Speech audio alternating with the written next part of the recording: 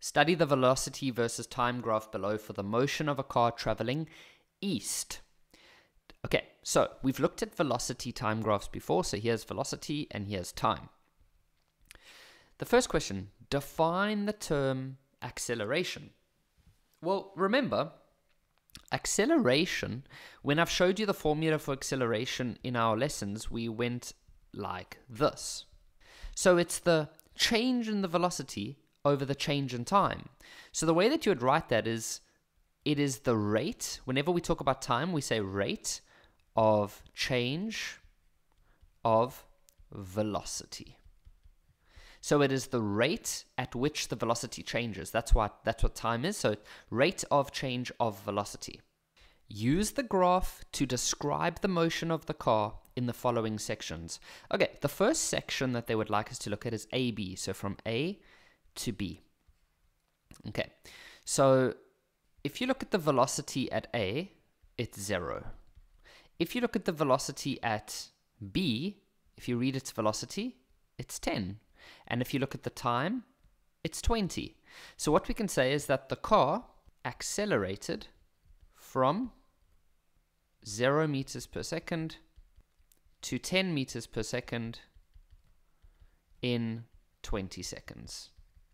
The next question says, use the graph to describe the motion between CD. Now, some learners, they will immediately say, oh, Kev, the object's not moving, hey? That's not true. You got to be careful. If it was a displacement time graph, then you would be correct. But it's a velocity graph. So think about this carefully. At point C, the object is moving at 40 meters per second. So it's definitely moving.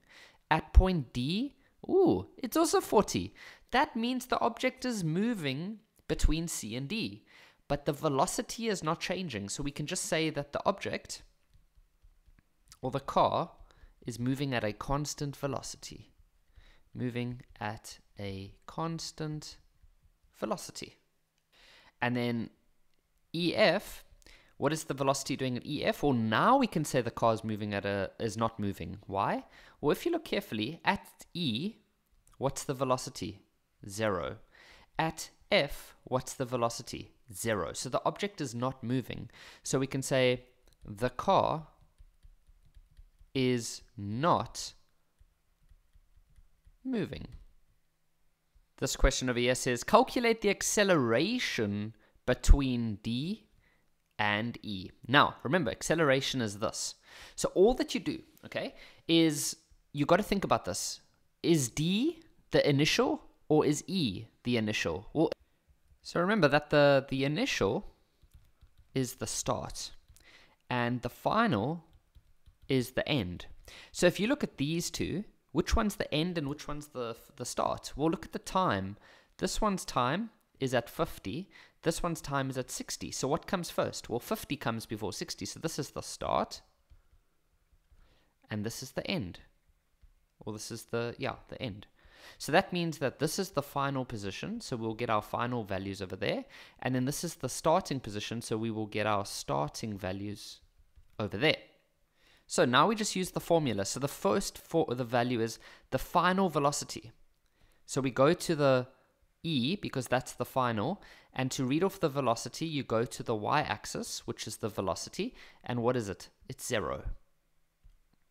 So we say 0. Then we say minus.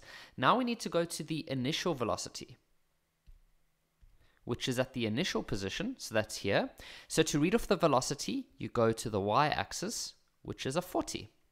Now to find the final time, we go to the E, and now we read the x-axis, which is time. So that's going to go down to, that's 60 over there. And then you go to this point over here.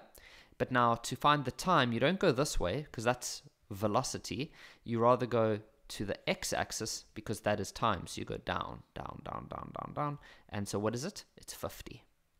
And so if you had to calculate this, you should eventually end up with -4 meters per second to the -2. But now, they told us in the beginning that the car was originally moving east, right? And all of these are positive values, so the car was definitely going east. And so what we now do is we don't leave this with a negative. We then say, therefore, the answer will be 4 meters per second. So because east is positive, but we got a negative answer, you're going to say west. Okay, because that's the opposite of east. And then this question here says that in which section AB, so this part here, or BC, is the acceleration the greatest? Well, this is an easy one. Let me explain. We know that acceleration is change in velocity over change in time. Now, for some learners, you might also remember, or you might also understand, that acceleration is the gradient of the velocity time graph. So then immediately, and I will explain this in a different way shortly, but immediately you would know that the answer is BC because it's got the steepest gradient. And if acceleration is the gradient, then this part here would have the greatest acceleration because it's got the steepest gradient. But let's prove that now using calculations. So once again, we know that acceleration is this, right? So if we look at AB, section AB, so from here to here, then this is your final, and this part here is your initial. So if we had to work this out, your final velocity is 10. Your initial, what is your initial velocity? Well, that's this one, so that would be 0. Then your final time is 20, and your initial time is 0. And so if you had to work this out, you would end up with 0.5 meters per second.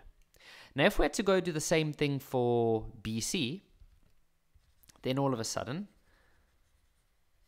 B is now your initial position, and C is now your final position, because that comes later. And so your final velocity is then going to be 40.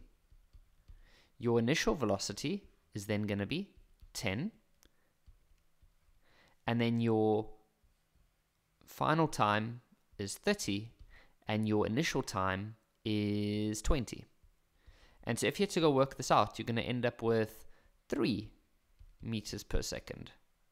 And so can you see that at BC, the acceleration is larger than at AB? So the answer is definitely going to be BC. And we can just say the gradient is the steepest. So just remember that, I'm writing really ugly. So just remember that gradient, the gradient of a velocity time graph is the acceleration.